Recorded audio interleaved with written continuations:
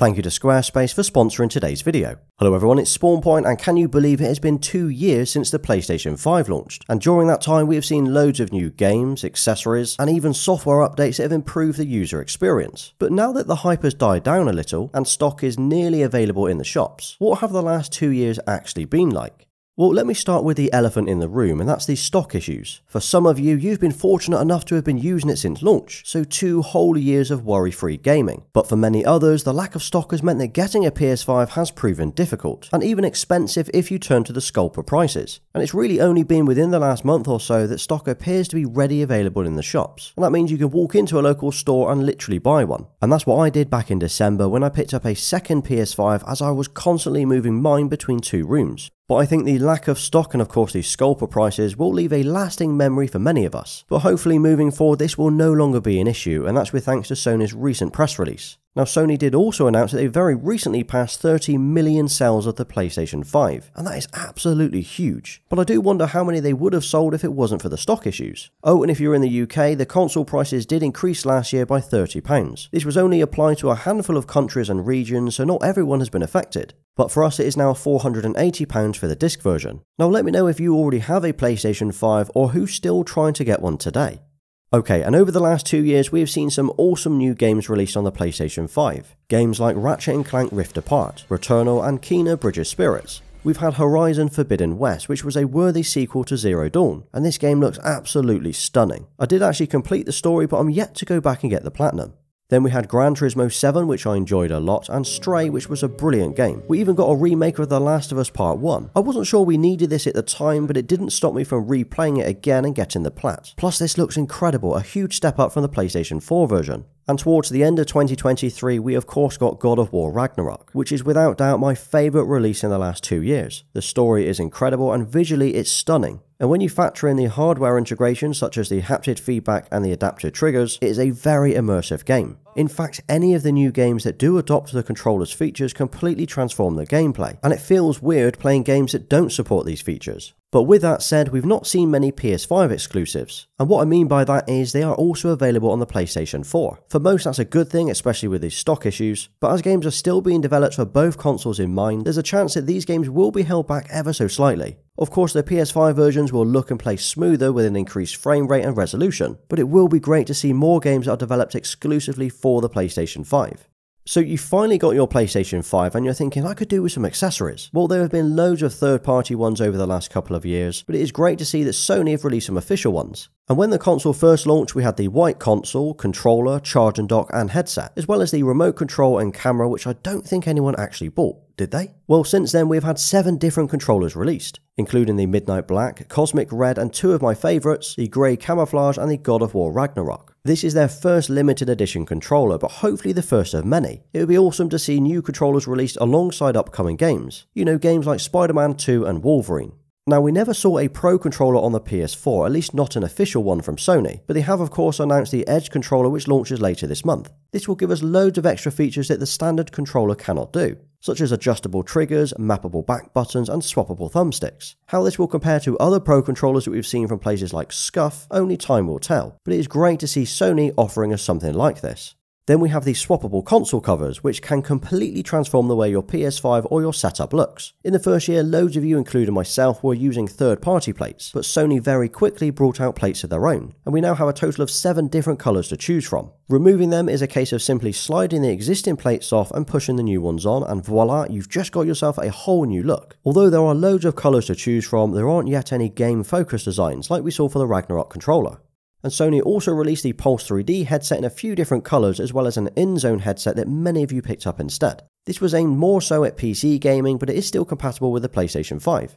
Of course, then we have PSVR 2, which launches in February 23, and this is something I'm really hyped for. I actually pre-ordered this back in November alongside the Horizon Call of the Mountain bundle, but I am looking forward to seeing what other games we're going to see throughout this year. And as I recently picked up the Meta Quest 2, I'm also interested to see how it compares to that. But one thing to note though, which is a little disappointing, is there's no backwards compatibility, so all of those PlayStation 4 VR games won't work on the new version. And Sony did announce at CES 2023 that a new controller is on the horizon. It's called the Project Leonardo controller, which is a highly customizable accessibility controller kit. This will be quite literally a game changer for many. Now there are of course two versions of the PS5 to choose from. We have the disc version and the digital only. I opted for the disc version for both of my consoles, even though I buy 99% of my games from the store. And that's just because I do buy the odd collector's edition. Although the funny thing is the Ragnarok Jotnar edition came with a steelbook but no disc inside. Performance-wise, well, the PS5 has not let me down yet. It does an awesome job of displaying 4K content as well as up to 120Hz. So games like Spider-Man, you can opt to either prioritise the resolution or the frame rate, or even combine the two with the Performance RT mode. And with the addition of VRR, which we got in the first year, it has allowed games to run far smoother with the support of a variable rather than a fixed frame rate. And then one of the biggest requested features that we saw only added in the last year was 1440p support. This gives gamers the option to run their console at 1080p, 4K and now 1440p, and this is ideal for a lot of monitor users. The only issue is you cannot run 1440p and VRR at the same time. It's either one or the other. Unless of course you've got a monitor that accepts a 4K resolution and then you can downscale it to 1440p. Storage-wise, it still comes with an 825GB internal SSD, of which only 667GB are usable. Fortunately, you can either plug in an external SSD via USB, or, with thanks to the update that we saw in the first year, you can install an internal SSD. This will work alongside that 825GB drive, essentially doubling or even quadrupling your storage. I initially installed a 2TB drive, but then I increased that to 4TB on my main console, and even that is taking a hammering from the games that I'm playing. I think for most users the standard internal storage is fine for about 7 to 8 games.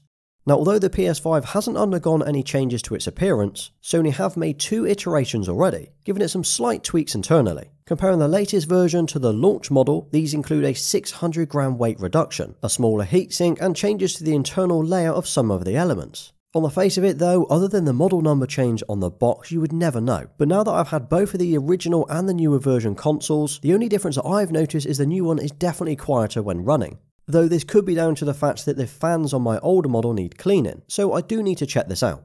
But like with any of these games or consoles, you do need a TV or a monitor that supports it. If you're using an old TV or monitor that's 720 or even 1080p, you're not really going to get the most out of the PS5. However, comparing the load times and the noise levels of the PS5 to the PS4, you will still see a noticeable difference anyway. On the whole, the UI and home screen looks very similar to launch, but we have had some tweaks and improvements along the way. Small edits to the UI so you know if you're playing a PS4 or a PS5 game, the editable navigation bar across the bottom and the party chat improvements. Even the trophy list has had an update. As if you remember at launch, the cards were horizontal and although looked nice, they were a real pain to navigate. But then that was updated within the first 6 months or so to a vertical list instead. And a big one is the introduction of game lists. It's similar to the folders that we had on the PlayStation 4, but not quite as good. But even so, it allows you to organise your games into lists so you can find them a lot easier than you could before. So whether that's into categories or the games that you're currently playing. We've also seen PlayStation Plus has been updated over the last 6 months, and essentially it's combined PS Plus and PS Now into a 3-tier offering. There's the Essential plan, which is basically the old PS Plus. That's with your downloadable monthly games, exclusive discounts, cloud storage and multiplayer access. The Extra plan gives us the same as Essential as well as a catalogue of 400 PlayStation 4 and PlayStation 5 games. I think for most this plan will be the sweet spot, as the games you're getting at the price are really impressive. Then the most expensive plan is Premium, which also unlocks the PlayStation 3 game streaming, time-limited game trials and a catalogue of PlayStation 1, PlayStation 2 and PSP games. I am on the Premium plan as I had a few years of PS Now and PS Plus already stacked, so when this new offering came in it automatically upgraded me. But if I had to choose again, I would go for the Extra plan.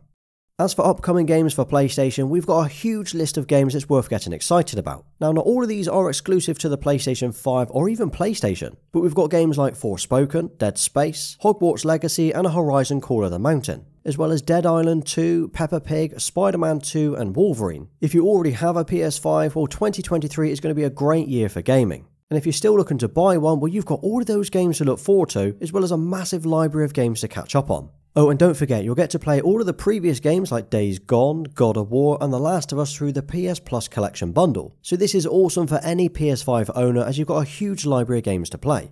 Now, we are only 2 years in, but the questions and the rumours keep popping up, which is when will we see a Pro or Slim version of the PlayStation 5? Well, I think for most the PS5 is doing just fine and we don't really need a new console, so maybe late 2024. And the Slim probably late 2023 to early 2024. But that's just going by the recent rumours and following the life cycle of the PlayStation 4. Now, having used the PS5 for the last 2 years, what are my overall thoughts? Well, for me, it's been a very reliable, fast and enjoyable console to own. I mean, the fact that I bought a second one shows how much I like it. We've had some great games to play so far, with loads more on the horizon for 2023. Pair that with the PlayStation VR 2, the new DualSense Edge controller and loads of colourful accessories, it feels like a good time to own a PS5. So congratulations to Sony for 2 years, and here's to the next of many more. And if there's a game or an accessory that you're looking forward to in 2023, just let me know below. Now drop a PlayStation 5 in the comments and I'll give you a thumbs up for staying right till the end. And if you did enjoy today's video, check out my OLED gaming monitor video next, as it covers the new 27-inch OLED from LG. And I also wanted to say a massive thank you to Squarespace for sponsoring this week's video. So Squarespace allows you to create amazing websites and gives you the tools to connect with your audience. You can also generate revenue through gated members-only content. You can manage your members, send emails, and leverage audience through the insights, all in one easy-to-use platform. You could create a community of your own through the commenting system, including replies and likes, as well as publishing blogs and creating a powerful e-commerce site. These third-party tools will allow you to manage inventory, promote products, and even streamline your bookkeeping and accounts. So go to squarespace.com for a free trial, and when you're ready to launch, go to squarespace.com/SpawnPoiint to save 10% off your purchase of a website or domain. Well, thank you for watching. Please don't forget to like, sub, and follow me on Instagram and Twitter. Until next time.